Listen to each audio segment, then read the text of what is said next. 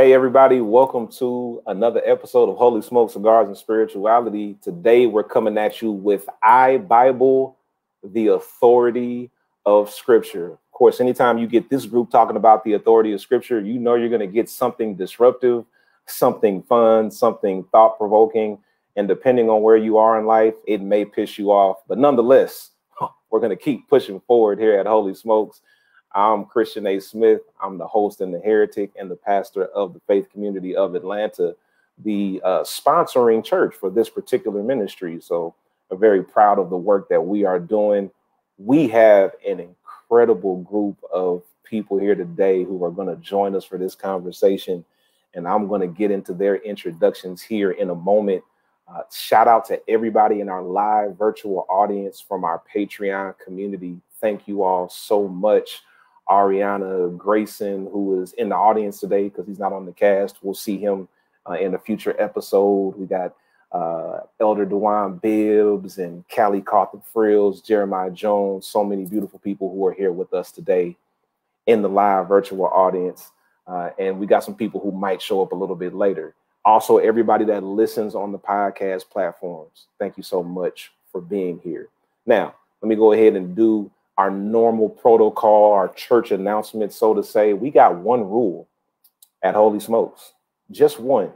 We don't get into a whole bunch of rule keeping here, but we do have one that's very important. That one rule is that we honor each other's lived experiences. One more time, please. All right, one more time for the truth. One rule at Holy Smokes is that we honor each other's lived experiences. Actually, can we do it one more time? Just one more time. Last time, I promise. Last time. One rule at Holy Smokes is that we honor each other's lived experiences. Let me tell you why that's so important in case you didn't know, or in case you need a reminder. Because many times when we have conversations about life, faith, theology, we tend to lift up our doctrine over somebody else's lived experience. So at Holy Smokes, we challenge people to think about that in reverse, so that when you encounter someone whose lived experience contradicts your doctrine or your theory, you take that as an opportunity to learn from what that person has lived. And that one rule here at Holy Smokes is rooted in greatest commandment theology. Again, this is a brand of theology that I curated during the course about the past 5 or 6 years. It's the basis of the faith community, and it guides a lot of our conversations here at Holy Smokes. Greatest commandment theology says this: your love for God is displayed through how you love your neighbor, which is an extension of how you love yourself. Therefore, you can't fully love God if you don't love your neighbor, and you can't fully love your neighbor if you don't love yourself. You can find that in Matthew chapter 22, beginning at verse 34. Go ahead and take a look at it. You'll enjoy the read. Those are the words of Jesus. I didn't make it up. I just expound on it a little bit. And I did that in a book that I released last year called Breaking All the Rules. Check it out. Go to christianasmith.com and pick it up. All right, let's go ahead and get into these introductions because I'm excited about the crew today. So since we're doing iBible, the authority of Scripture, this is what I want to do by way of introduction. I want to ask everybody, introduce yourself, tell us, what are you smoking? What are you drinking? And then tell us this: what place does the Bible hold in your life? What place does the Bible hold in your life? I'll start, because I'm going to give the cast a little bit of time to think about it, because I know they're sitting there thinking, please don't ask me first. So I'm going to give y'all these next 60 seconds to get your thoughts together, because I'm coming your way. And I'll give you a heads up right now. Nikki, you first. So I am having a new stick today. I'm having the Alec Bradley Black Market. All right. And I'm enjoying this. Alec Bradley always makes quality sticks. So this is my first time having this one. I'm enjoying it. And today for my beverage, it's a little bit cooler today than it normally is. So I'm doing a mix. If you're a bourbon purist, you'll probably hate the stuff that I drink because I don't always drink it neat. I don't always drink it on the rocks. I tend to mix stuff sometimes. I have an infinity bottle with like 17 different bourbons in it. That's just how I roll. Today, I'm having a mix of Michter's small batch, and I put some Knob Creek smoked maple in it to kind of break it a little bit. And I mean, the Knob Creek smoked maple is still 90 proof, but that little bit of sweetness kind of breaks it up a little bit. So that's what I'm having for my beverage. I'm going to sip that slow.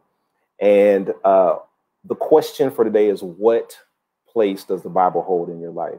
For me, the Bible is sacred, not sovereign. The Bible is sacred, not sovereign. It shows me a story of how a particular people group related to God and related to each other. And it helps me to see what we can learn from their experience. So that is the place the Bible holds in my life. We're going to kick it over to Nikki, the anchor. Let her introduce herself. Go ahead, Nikki. Hey, everybody. I'm Nikki Hardiman. They do call me the anchor. And it's so good to be with all of you today. It is chilly out today, so I'm not smoking because I'm inside, but I'm sipping on a little vodka and soda tonight with a little squeeze of lime in it. Just simple and clean tonight. The question, so it depends on the time of my life that you asked me. The Bible has held lots of different places in my life, but there is one thing that I always go back to. No matter how I read it, no matter my relationship with it, when I read the Bible, I go back to something my dad, who was a pastor, taught me. And he said that the Bible essentially teaches us about relationships. It teaches us about our relationship to God, our relationship to ourselves, our relationship to one another, and our relationship to creation. And that is a helpful framework through which I approach reading scripture. That's the thing that's been steady all the way through. I love it. That's great. And I'm sure that's very helpful to a number of people. I'm sure for a lot of people that will help to anchor them in their beliefs. Let's kick it over to Karima the Truth. Karima, go ahead and introduce yourself. Hey, hey, hey. Good morning, good afternoon, good evening, wherever you find yourself watching this podcast. My name is Karima Akila. Around here, they call me The Truth. And tonight, I am sipping on some good old Represato, some tequila, some 1921, with my slightly muddled cucumber with a salt rim, because it's just been that kind of day. So for me, the Bible and I have a very entangled relationship, if you will. I go back to my high school Bible teacher. His name was Dr. Ream. May he rest in peace. Dr. Ream used to say to us that the Bible cannot contradict itself, and that if you come across something that appears to be a contradiction, then it is an oxymoron. And I remember looking at him thinking, okay, the mere nature of that word sounds crazy, but okay. So right now, the Bible and I are in a very unique, interesting place. And it is one that I do. It is a book that I reference. I have my favorite Bible sitting right there, and you can find passages that are underlined, and there are parts of it that I hold very near and dear. However, in recent years, I've come to see it as a book of reference, not necessarily one that Dr. Ream would surely not approve of me using it in that way. So I'm very much looking forward to this conversation to help me narrow down just where I am with the Bible. You know, we used to be, that used to be my boo, but now we kind of on the outs a little bit. We're trying to figure it out. Yes, it is complicated. I'll take that. That's fair. That is fair. I mean, I think a lot of people are in that place, Karima. Ariana, who's with us in the live virtual audience, said it's complicated and we're taking it slow type of relationship. Yes. And I can definitely appreciate that. Pamela said, there was something Pamela said that cracked me up. For me, it's like the irritating auntie that talks shit unnecessarily, but always drops major wisdom. I love it. I love it. All right, let's keep it going. I'm going to have Myron the Mystic introduce himself next. Go ahead, Myron. Well, good afternoon, morning, evening, whatever, folks, whenever y'all watching this. Myron the Mystic here. I'm inside, just like everybody else. I'm not smoking anything, and I'm behaving tonight. I'm drinking green tea. I got some work to do after we record, so I'm drinking green tea. And boy, you know, this show goes a lot slower when you're drinking green tea. I feel focused. Like I've got answers in my head. I don't think I'm going to say anything crazy tonight. Knock on wood. This stuff does wonders, I tell you. In my relationship with the Bible, I appreciate the book as a platform. And what I mean by that is this. You have never heard somebody say they're in love with Match.com. They appreciate the fact that Match.com has connected them and made a relationship happen for them, but they never fall in love with the platform. And so I appreciate the Bible because it's introduced me to the God of the Bible, but it's just a platform to connect me to him or her or the divine. Mic drop? That was the green tea. No, that was the green tea. See, I was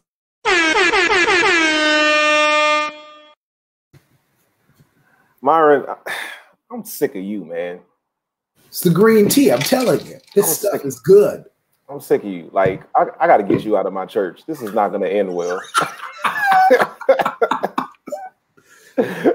Yeah, my ego's too big to have you on the team. Like, one of us got to go. Listen, I can't do the stuff you do, though. I mean, I went to a funeral once, and Christian got up and sung at the funeral, and nobody needed to preach after he sung. And I said to myself, well, I'll be damned. This is the best funeral I've ever been to. And somebody was dead.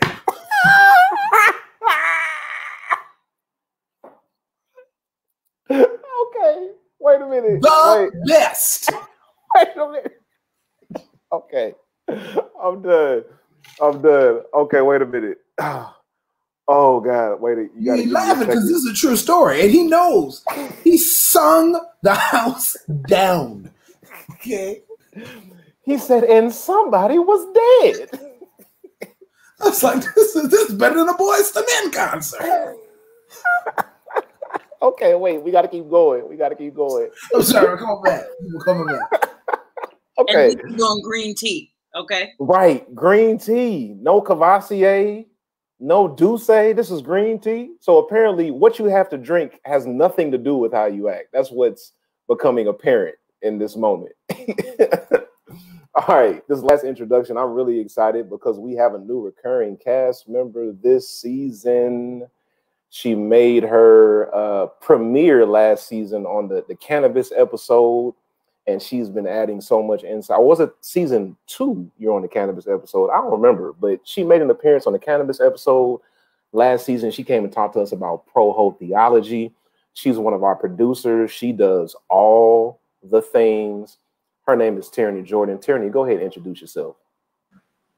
Hello, friends. Like you said, I'm Tierney Jordan. They call me AT&T. I just want to say it's my first recurring episode, and y'all gonna make me go after Myron after he done just said all of those wonderful things about his relationship with the Bible and brought it together all nice. It sounds like a setup to me, but I'm gonna go for it.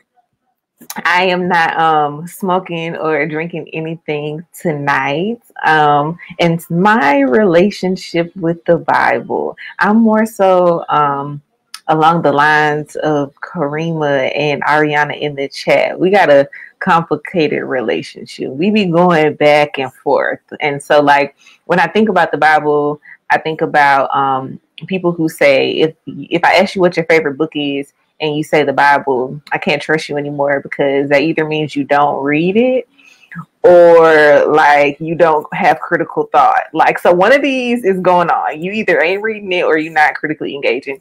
And so that quote, along with the "it's complicated and we be going back and forth in a struggle," kind of sums up how I feel about the Bible. You sound like somebody who's finishing up a Master's of Divinity. You sound just like somebody who just went to seminary. Let me live, okay? No, because I was there too. I get it. And I'm still there. Don't get me wrong. I think all of us have some overlap in how we see the Bible. I think we all presented it differently, but we all have some overlap. Well, that's the crew. So you can see this is going to be a very thought-provoking and riveting conversation tonight. But this is, holy smokes, cigars and spirituality. So we can't go any further without giving you today's cigar tip. And this person who's bringing it tonight made her debut on the cigar tip last season. We love her. We call it an anchor. So we're going to right now give you the anchor's cigar advice.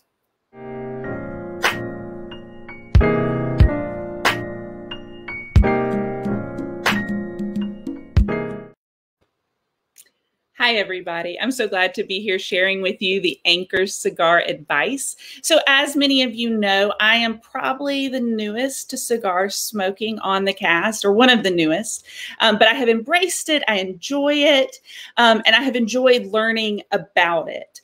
But I will say there's a lot that it takes to get started. You need a cutter, and you need a good lighter, and you need to buy cigars, and you need to be able to store your cigars. And so I started looking around about how to do that. And I wanted to be able to get a good humidor, because that's what you keep your cigars in. But also, quite frankly, it wasn't in the budget because I have lots of other things I want to buy. And so I learned that a very good airtight Tupperware will do the trick until I am ready to research humidors and get one that works for me. So you just need a Tupperware that that is airtight and it can hold your cigars. And then, as you have been shown, you put one of these in there and it'll help keep the humidity where it needs to be to keep your cigars right at the humidity that they need to be. So get you a good Tupperware, something that's airtight, and use that to take care of your cigars until you can really research and get a humidor that you feel good about having.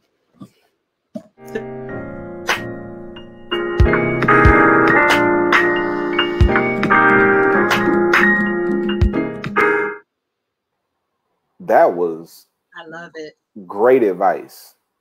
Because I get that question all the time. Like, because people want to, you know, get more than one cigar at a time, but then they're not going to smoke it really soon.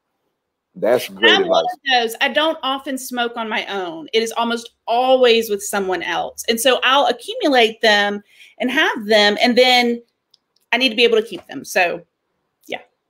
Great advice. Thank you, Nikki the Anchor. That was awesome. Okay, now let's get into it. iBible, the authority of Scripture.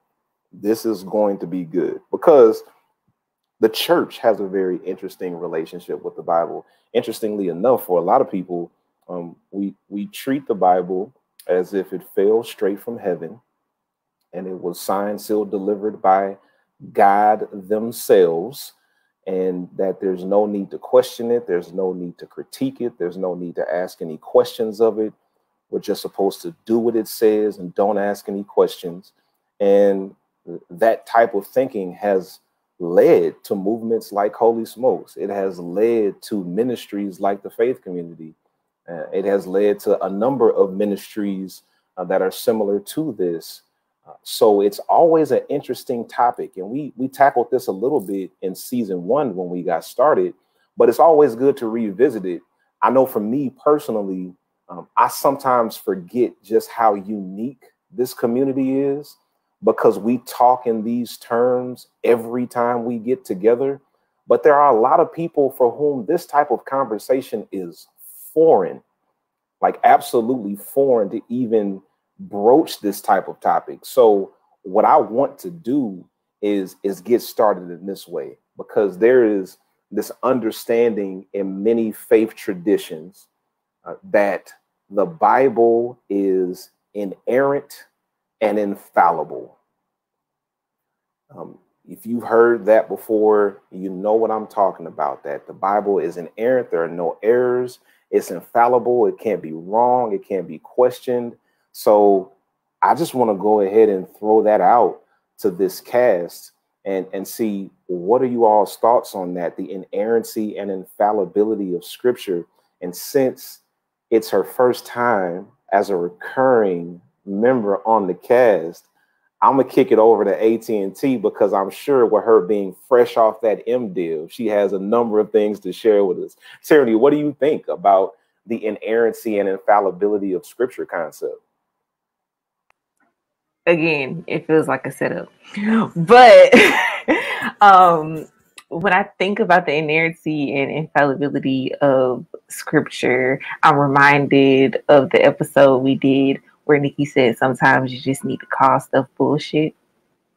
And that's how I feel about the inerrancy and infallibility of the Bible. I don't think that you can say that there's no errors, that there's nothing in there that contradicts itself, because as you said, this isn't something that was just dropped into our laps. Humans had a hand in curating and crafting and putting it together. So therefore it has to have flaws. Therefore it has to have something in there that reflects the humanity of the people who curated it. And so I feel like if we're going to talk about the authority of Scripture, we can do that. We can talk about the place that it has in our lives, but to put out a blanketed statement that says, oh, this can't be wrong, there's nothing here that you need to question, just take it at surface value, that's harmful, that's dangerous. So like we can't do that. I'm calling bullshit. All right.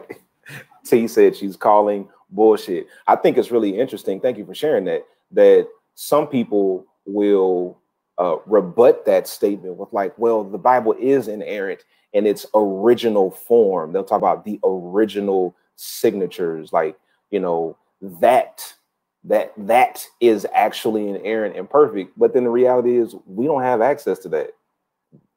So we're calling something inerrant that we've never seen or experienced, but then we're applying it to the thing that we have in our hand. It's really interesting how people come to that conclusion and are constantly making those arguments. Karima, I really love hearing your thoughts on this, because you're a highly educated individual, but you didn't go to seminary, right? You've been in church for a long time. So you got a lot of church experience and you're a very intelligent individual.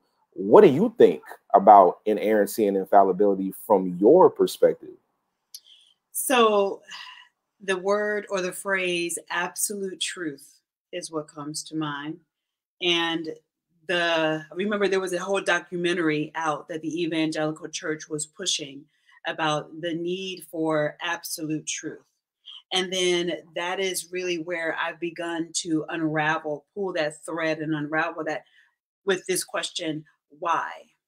Why must the Bible be considered absolute and truthful and lacking of any fallacy or errors? And that is because I think it's rooted in this need to be superior than others. It's rooted in this need to be able to condemn others and therefore elevate oneself. And it is something that for a long time I subscribed to. I told you, I sat in Dr. Ream's class during my 11th and 12th grade years, where he hammered down our throats that the Bible cannot contradict itself, that it cannot be found in error, because I got the feeling that they knew that once you began to pull on that thread, that the whole thing would unravel, and therefore you're left with what? So I always question, why is it so?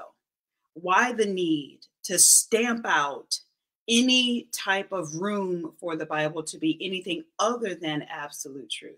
And when I began to pull on that thread, what I saw at the end of that tapestry is something that is broader, something that is more encompassing. And I saw actually the beauty of the errors. The beauty of the errors. Mm-hmm. I think that's mic drop worthy, just that statement alone. What if we shifted the paradigm to appreciate the beauty of the errors? Wow. That's really good.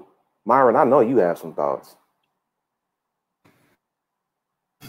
I certainly do, right? So these words inerrant and infallible, I think are twins, but they're not the same. And we use them interchangeably all the time, but I don't think we can use them that way. So let me start here. I don't think the Bible is inerrant. I think we find errors in the text like Isaiah 40 and 22 that suggests that the earth is flat. It says something like the Lord sits on the corners of the earth. The earth ain't flat. They didn't know any better. That's an error. it's a mistake. If you look at the history of translation, you'll see there are even spelling errors. You know, I grew up in the black church. In the black church, we call it the Holy Ghost. You know where that came from? That was a spelling error. That was an error in interpretation. It really was the Holy Spirit. Ghost meant ghoul, which meant scary, while spirit meant something that was friendly and something you could associate with. So that's an error. So I do not think that the Bible is in error, or inerrant rather, but I do think it's infallible. And here's what I mean when I say the word infallible. So I think it's trustworthy, and it will not fail in its purposes as a guide to life and salvation. So if you are looking for a guide to connect you to the divine, if you are looking for a guide to lead you back to heavenly purposes, I think you can use the Bible for that, and it won't fail in those purposes. So it's infallible in that way, but I do not think that it's inerrant.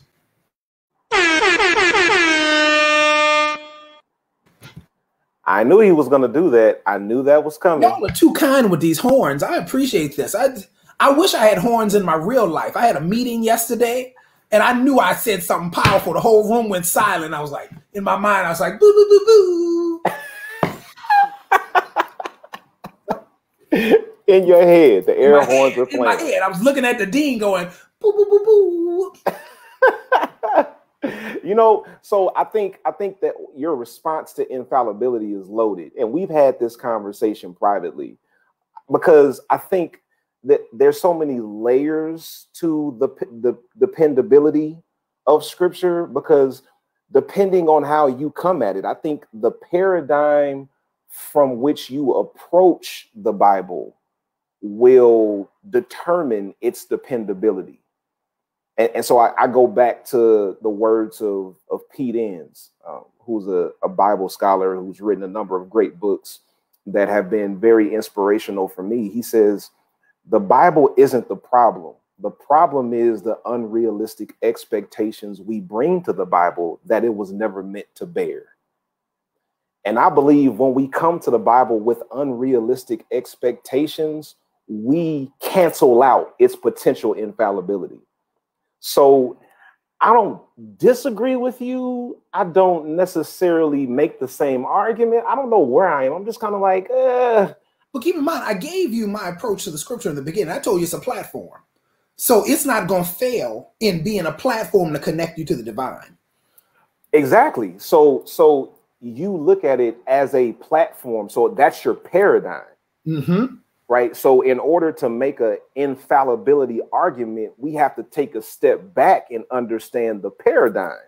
You look at it as a platform, while other people look at it as the thing with which to be in love, which I think is the problem with how infallibility has been presented for generations now. That's what happens when you think the Bible is the word of God. You know? Oh God. Okay. Because I don't think the Bible is the word of God. I think it contains the word of God. It's in there somewhere, but it's not. The Bible tells us what the word of God is, and it ain't the Bible. Yes. So Nikki, please expound. No, go. It's on you anyway. So in the Gospel of John, in the beginning was the Word, and the Word was with God. The Word of God is Jesus. According to the Gospels, the Word of God is not, I've got to hold a Bible for this. The Word of God is not the Bible. The Word of God is the person of Jesus Christ that came to earth, God incarnate, God with us. That is the Word of God, not this. This leads us to, this shows us that Word of God, but this isn't the Word of God.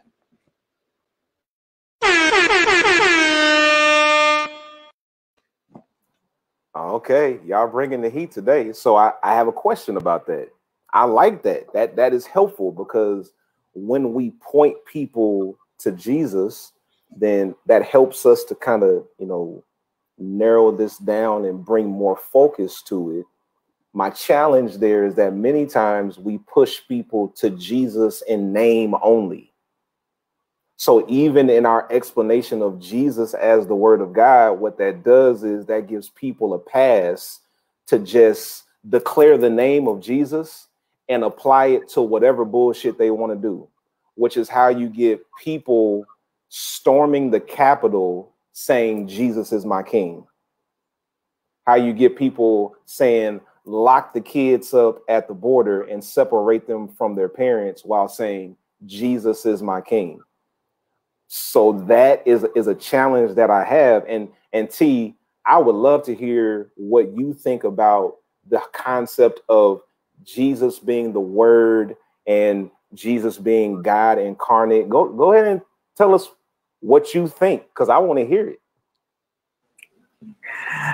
I don't know. I'm still pondering and thinking through it and processing and things. The first thing that comes to mind for me is I believe that we should focus on the way of Jesus. I think we should live our lives according to the way that Jesus lived while Jesus was on earth. But I think that oftentimes that's not the part of Jesus we're focusing on. We're focusing on the Jesus that's on the cross, and we're focusing on crucifixion all the time. And when we think about the word of God being Jesus, it looks a lot like suffering. It looks a lot like pain. It looks a lot like all of those things that are wrapped up in that image of Jesus on the cross. Because, you know, without the resurrection, what are we doing here? Like, you know, that's kind of the whole point of the foundation of the faith. And so I think that we focus so much on that part of the life of Jesus that we don't necessarily focus on the way of Jesus. And so that's the first thing that kind of like comes up for me as I'm thinking about Jesus as the word of God, and what does that mean, and how should we like approach or apply it. So I don't know if I'm for it or against it. I'm still thinking. And that's cool. I appreciate that. And that should be a lesson to anybody who's watching or listening, that you don't have to have it all figured out. Mm-hmm. I think one of the biggest disservices the church has done to people is by convincing us we have to be sure of everything, that uncertainty is wrong. Again, going back to Pete Enns, he wrote a book called The Sin of Certainty, that to assume that you have all the right answers is a sin in and of itself. Mark Twain put it this way: it's not what you don't know that gets you into trouble. It's what you know for sure that just ain't so.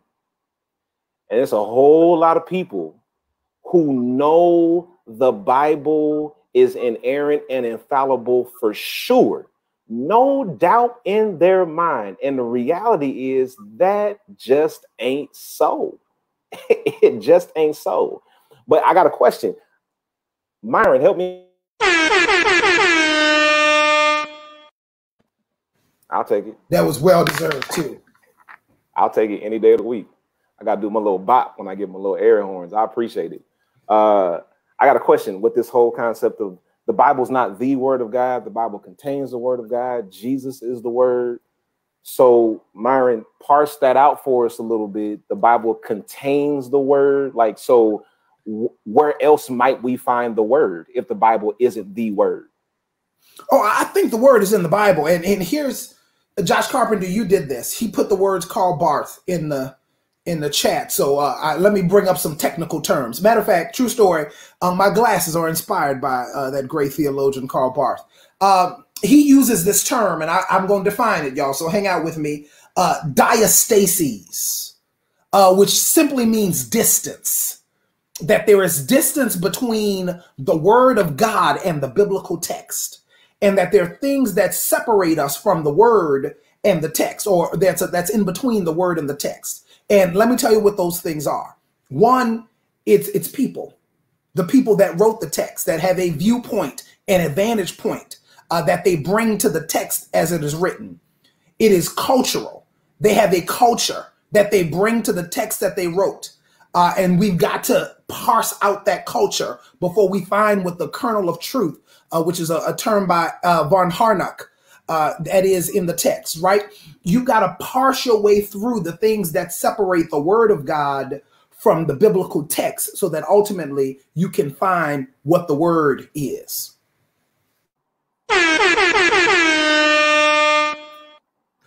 Carpenter did that to me. He said the words called Bart. So I figured, oh, that's a helpful way to talk about this.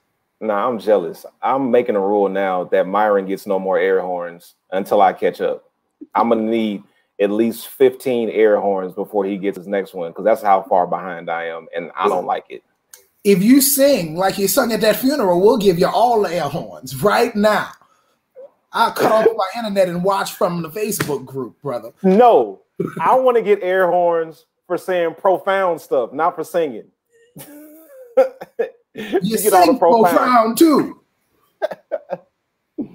No, I think that's good. I like that a lot. I'm still wondering, because we're talking about the authority of the Bible, the authority of Scripture. Are there any other places where we might find the Word of God? Karima, do you have any thoughts on that? Have you seen the Word of God anywhere outside of the Bible? I sure have. I'm sitting in it right now. I'm sitting in it. Talk to us. This is the Word of God right here.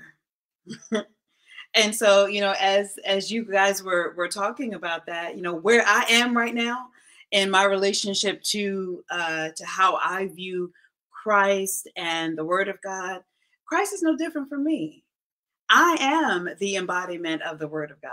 When I sit on my mat, which is right here, it's a little folded up right now, and I go into meditation, I am communing with the divine, because that is what I am. That is who I am. And so I am the Word of God walking. I am just divinity having a human experience, as we all are. So in that instance, I am the Word of God.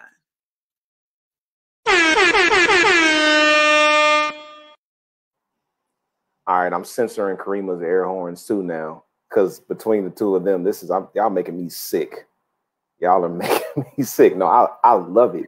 The whole concept that we are divinity having a human experience, that we are created in the image of God. I think that goes back to greatest commandment, that in order for you to learn how to love God, you got to learn how to love yourself.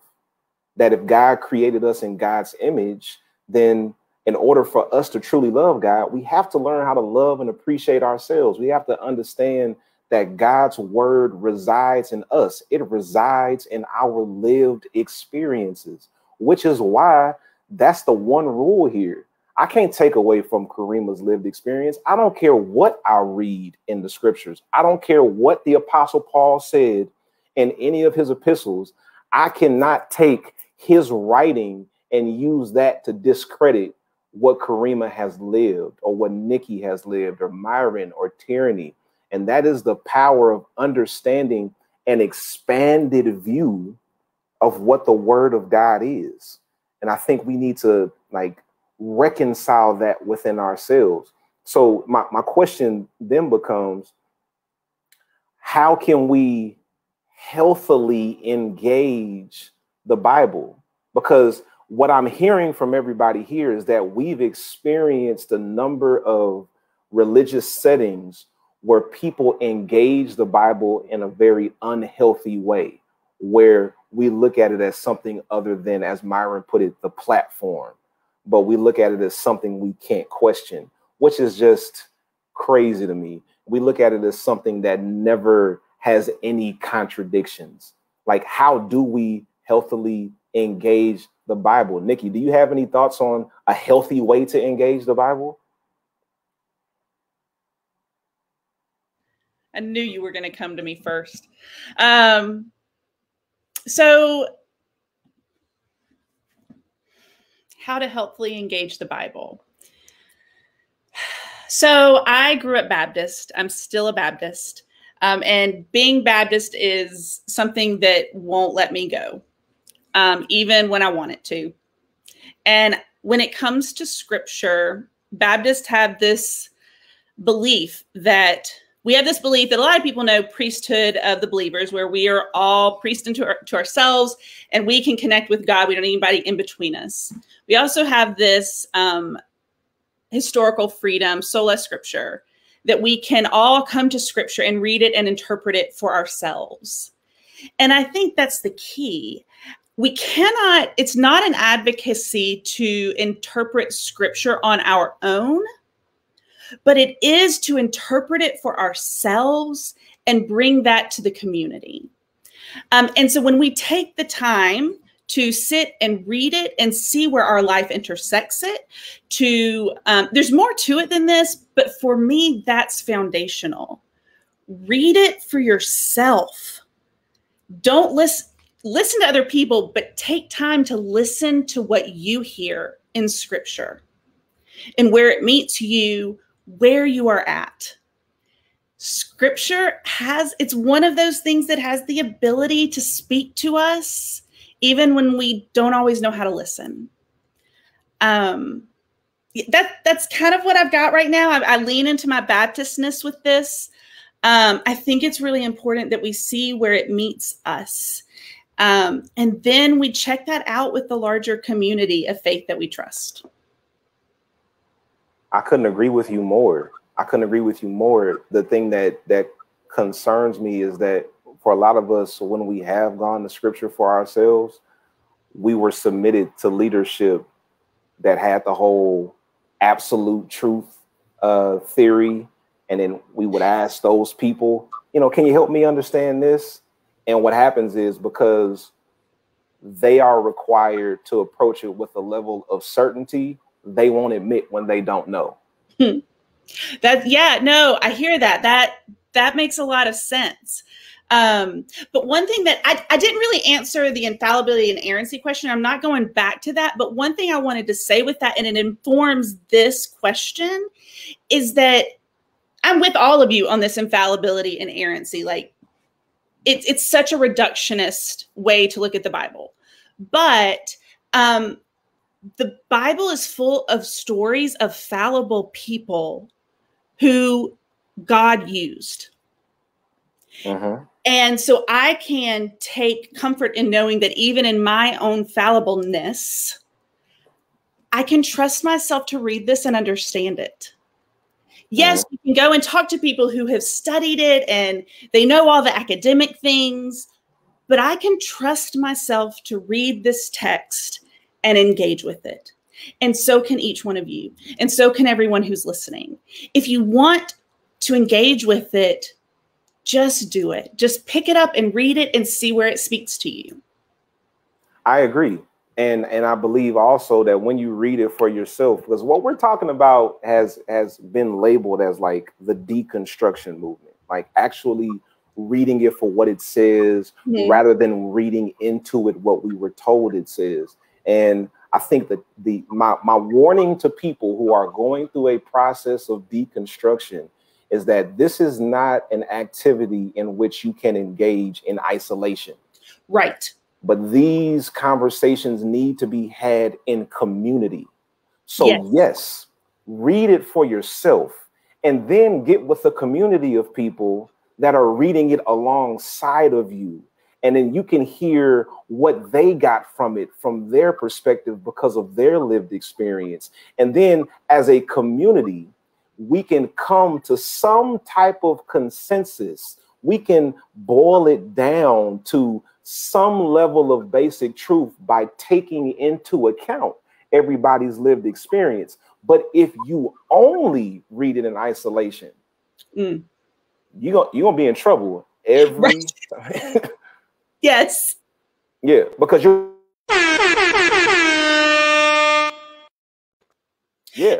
And I would add that while we have that responsibility to read it for ourselves and where it intersects with us, we don't get anywhere close to what it means without the community, because you need all of those perspectives to have a full understanding. Absolutely. Absolutely. So I want to respond to one of our patrons in the virtual audience, because this came up in the chat. If you don't know, if you're listening right now, it goes down in the chat at Holy Smokes. Like, we could be having a conversation on screen and the virtual audience is on a totally different subtopic and they're not listening to a word that we say. But no, I so appreciate the engagement with the topic. Jeremiah Jones asked a moment ago, what do we do with 2 Timothy 3:16? I want to read that. And anybody who wants to jump on this, please, by all means, jump on it. 2 Timothy 3:16 says, all scripture is given by inspiration of God, or Some versions say God breathed.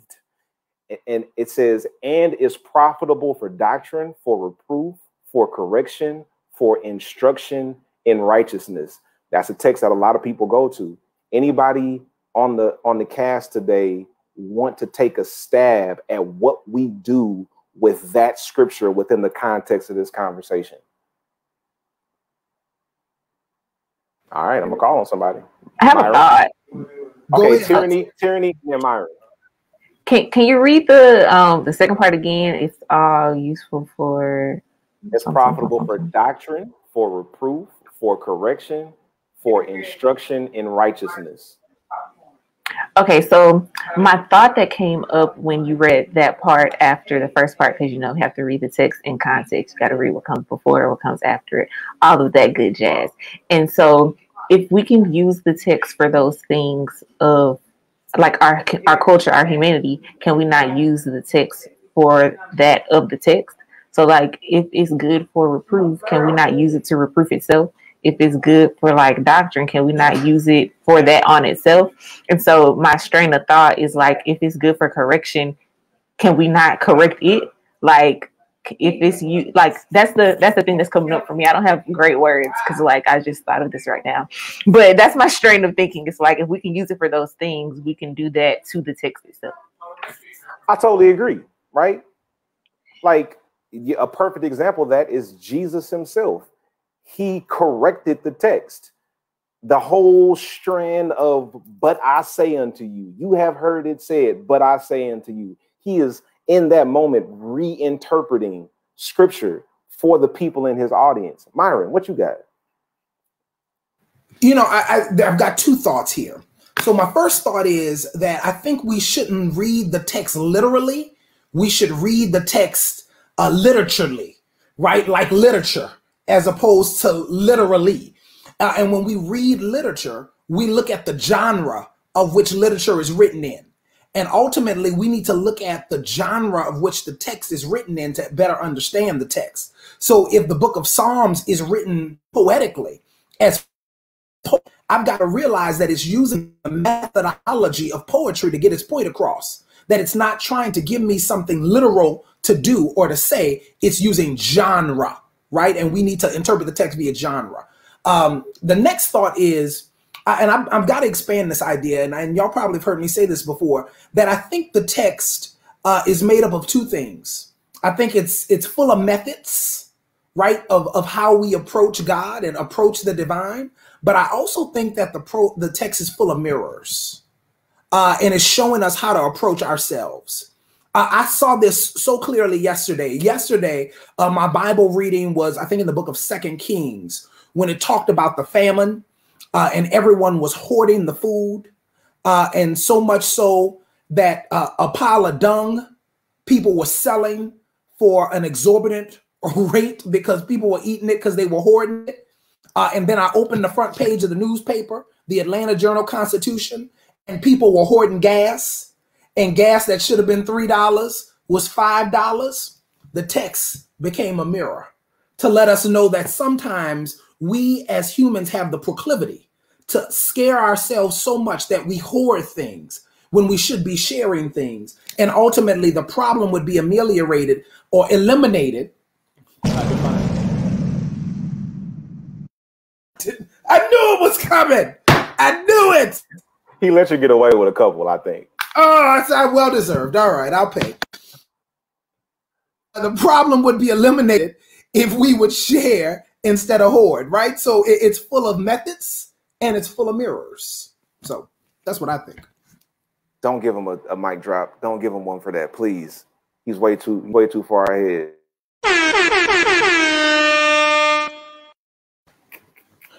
I mean, that was good, man. Another great comment in the chat was from Grayson the Pundit. He said, genre matters, so don't bring hip hop expectations to heavy metal concerts. Right? You can't go to a Guns N' Roses concert expecting Jay-Z. It's just not the same thing. It's two totally different concepts. Anybody else? Nikki, Karima, either of you have any thoughts on 2 Timothy 3:16? I'll read it for you again So you can have it, you know, at the top of your brain. And we're going to wrap this up in just a moment and go to the after party. 2 Timothy 3:16 says all scripture is given by inspiration of God or God breathed and is profitable for doctrine, for reproof, for correction, for instruction in righteousness. Does anybody know? So Myron, you have to help me on this one. 1 Timothy was written probably in 90 AD. 2 Timothy was probably written in 90-ish AD, right? So the scripture they're talking about is probably Hebrew scripture. Is that fair to assume? They're not in, like, the New Testament Greek scripture was not widely circulated at this point. Those of you who listen to your MDiv are going to have to tell me if I'm right about that. So that's one thing to think about, that the context of this is they're talking about Hebrew scripture, which Christianity will often refer to as the Old Testament. So that's one thing to think about. But the other thing to think about is God breathed into humanity. And we are walking around in this world, and he is the one who wrote the scripture. So I don't think it has to be wrong. I think it can be God breathed because it came from humans, and we carry around in ourselves God's breath.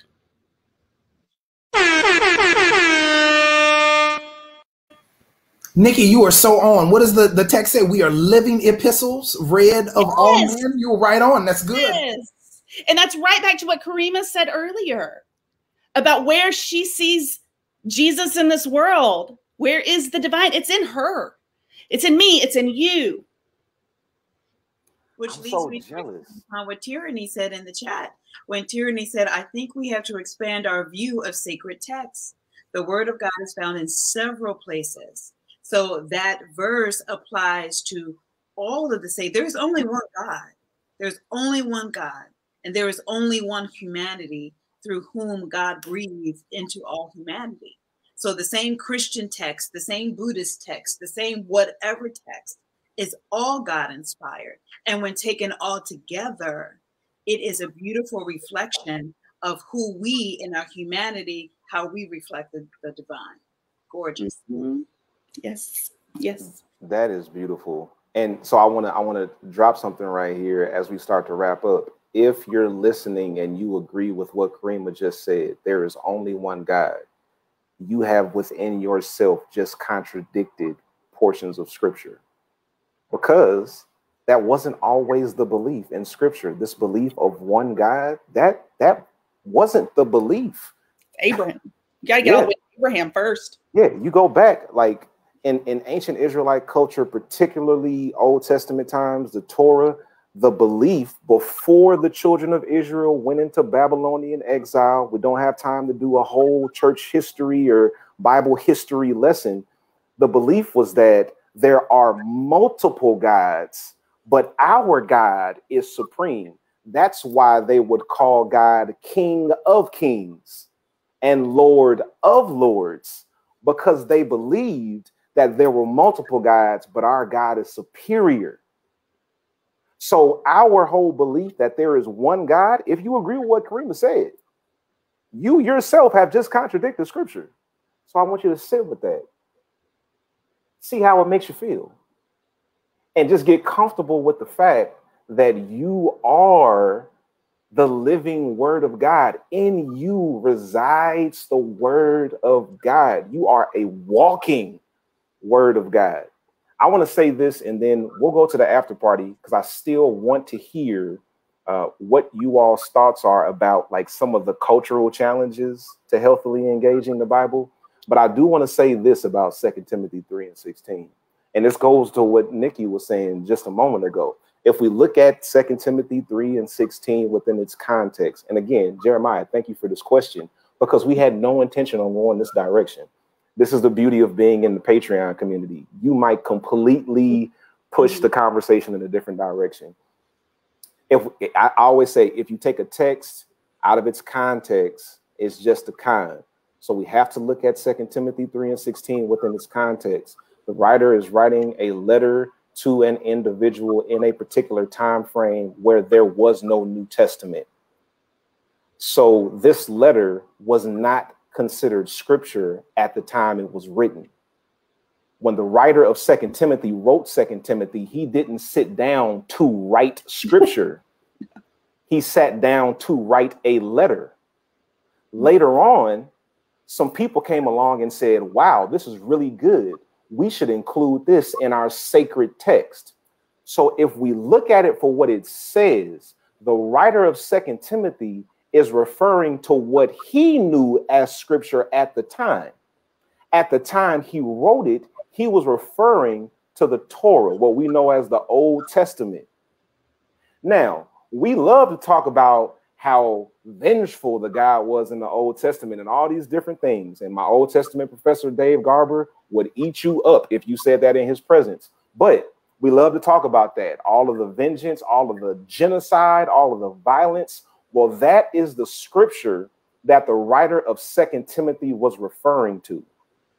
So if you look at those scriptures, for example, some of what let's just take one story. When the prophet Samuel goes to King Saul and says, this is the command of the Lord. I want you to go and commit genocide against the Amalekites. Not, I want you to defend yourself against the Amalekites because they're coming to attack you. No, I want you to invade Amalekite territory. I want you to kill everybody, men, women, children, and infants. I'm not making this up. This is in your Bible. Samuel said, God told the Israelites, kill men, women, children, and infants. He said, this is the command of the Lord because of how their ancestors opposed your ancestors when you were coming out of Egypt. Tell me how that is God breathed. Tell me what is God saying? If that's really what God said, what does that say to us today? I think we need to sit with all of that when we come to scripture and not proof text something like 2 Timothy 3:16 and apply it across the board, because the reality is 2 Timothy 3:16 doesn't apply to the Gospels because there were no Gospels. There was no New Testament. So we got to look at everything in context.